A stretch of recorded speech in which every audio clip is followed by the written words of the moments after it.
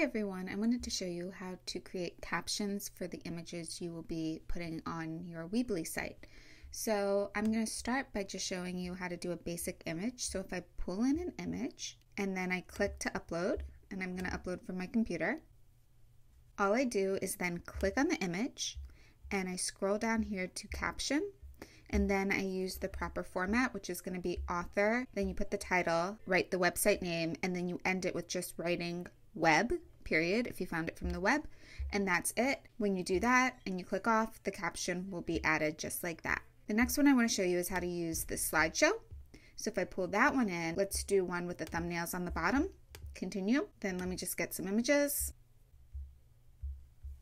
Then you'll see as soon as they're uploaded that I have the ability to just add captions right here. So I would add that same caption type to each of them.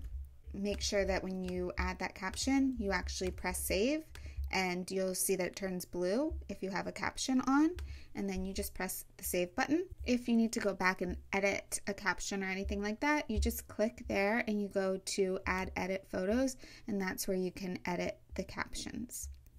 Finally, I want to show you, if you do use this section option and you choose a gallery, and say you chose this gallery that I was talking about before, press save. How you save captions for this is actually you click on the image and you'll see the caption icon just comes there. So again, I just kind of clicked and then clicked again, so double clicked on the image, and then you can click on caption, and that's how you can add the captions. Now you'll notice when I do them that nothing actually is showing up.